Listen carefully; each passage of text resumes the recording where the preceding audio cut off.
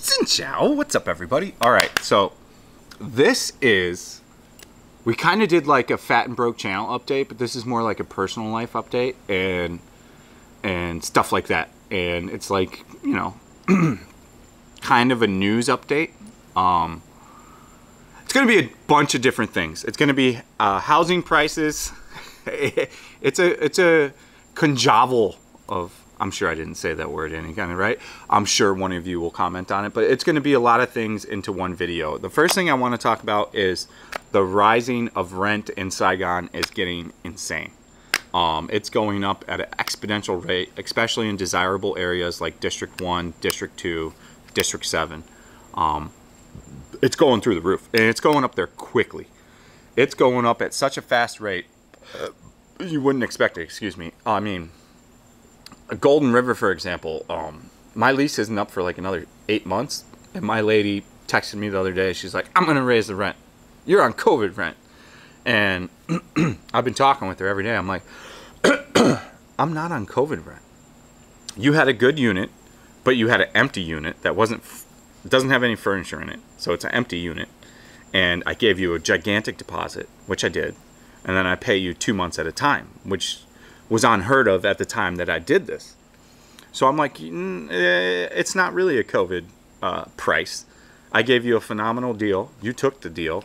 And what my essential answer is going to be is, okay, we'll pay a little bit more, but we keep this deal going because it's pretty much a phenomenal deal for both of us. Like, you're getting a bunch of money. So if I do leave, because I leave an apartment in perfect condition, I leave it better or same condition as when I rented it, you're gonna have to give me back my gigantic deposit for one.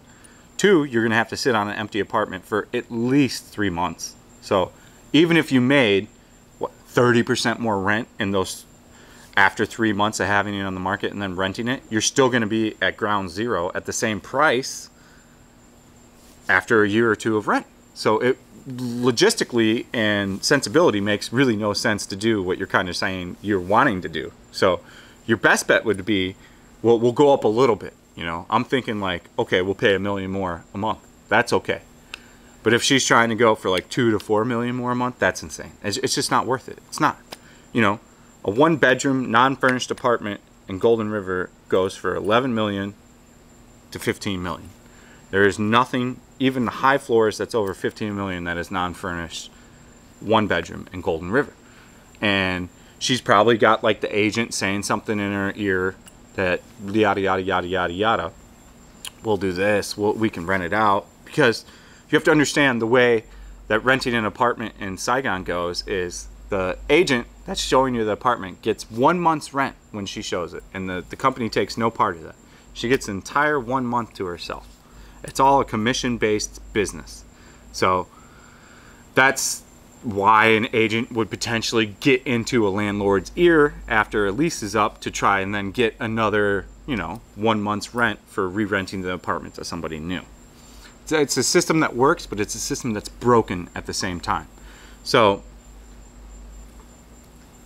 it is what it is, but this is what I'm going to explain to that lady. And I have no problem walking away from that apartment. I absolutely love that apartment, but I'm not going to pay, you know, 18, 19 million for an empty 1-bedroom unit in Golden River. It's just not worth it. You would have to have, you know, you've got to buy a TV, you've got to buy a couch, you've got to buy a coffee table, you've got to buy a bed frame, a washer and dryer. I mean, you have to buy so much stuff to make that apartment work. And most people already have that stuff, don't have that stuff. Most people that are renting those type of apartments are actually renting a fully furnished apartment. So the way it makes sense is not really at all. You know, most people are renting fully furnished, fully serviced apartments. So that is not a product that she has. And to make it that kind of product, she would have to then invest like $5,000 more into it. Again, not catching up to having me leave and re-rent it out for months on the market. It wouldn't add up financially. So I know we still have quite a bit of leverage. I will let you know how that turns out because I do like that apartment, but I'm not going to let somebody that is getting a little bit of greedy in these times right now get there. Because the problem with Vietnam right now is you don't have a long-term visa. There's a 1 month, 30-day, you know, and you've got to leave the country, get another e-visa, and come back in. So she's listening to what listing agents are telling her and not realistically looking at it. Like, rent is going up, but it's not getting taken. There's no one here to take it. It's still only people that already have a TRC and that already live in Vietnam. It's next to impossible to get a actual long-term stay in Vietnam the legit way. They have not introduced any kind of long-term visa again. They're not giving away their 1-year tourist visa again to Americans. They're not giving away a 6-month visa to Americans. They're not giving away a 90-day visa to Americans. So it logistically doesn't make any sense why they're trying to raise the rents already. But they are, because they're trying to negate their COVID loss, which, as a person that owns a property, which I did, I had quite a few properties in America, that is part of being the risk of a landowner and a renter. You are taking on that risk and knowing. It doesn't work that way to where you just go, oh, it's time to flip the switch. I want to make my COVID money back. That is the risk you take when you buy a property for rent. That is how it goes. You don't just suddenly go one day, oh, I want to make some money back from my shitty investment, essentially. Because that's the way. You know, you see so many things on the internet, like, buy apartments, buy apartments. I don't even know what that guy's name is. The guy from the fucking Hidden Billionaire show on Discovery that's total bullshit. I forget his name, but he's like, buy properties, rent them, buy properties, buy rent. None of them tell you the truth about that stuff. Sure, a lot of it works out, but there are some times where it doesn't work out in any kind of way. Maybe an apartment building you bought, the sprinklers go bad and every unit gets flooded, and then you have to gut the whole thing, and then you're at a loss for 10 or 15 years. It's not all fun and games being a landlord. And it's crazy that the internet makes you feel otherwise. Like, I also did an experiment here while I was here. I don't use social media. I never really have. I have an Instagram account, but I don't sit there and peruse Instagram. I have YouTube, and I don't sit there and peruse YouTube either. The only things I ever really watched on YouTube were comedy podcasts. You know, Your Mom's House, Tiger Belly, Bad Friends, occasionally Two Bears, One Cave. I'm not a particularly huge fan of Bert Kreischer, Brent Chrysler.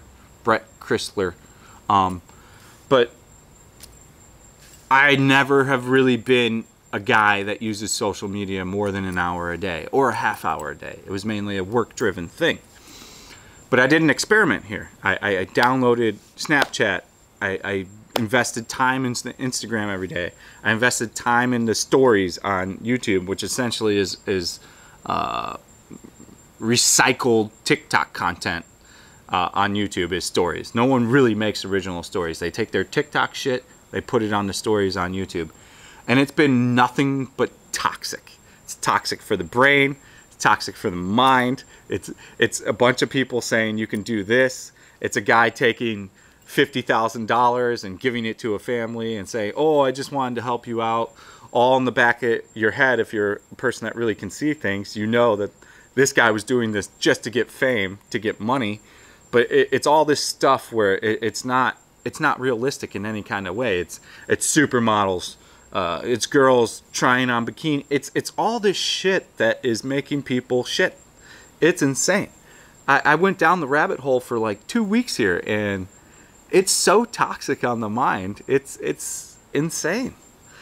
I mean, it's a problem. You know, on the TV here, I don't have TV or cable or anything like that in Vietnam, and I hadn't had TV or cable in America for years before I left.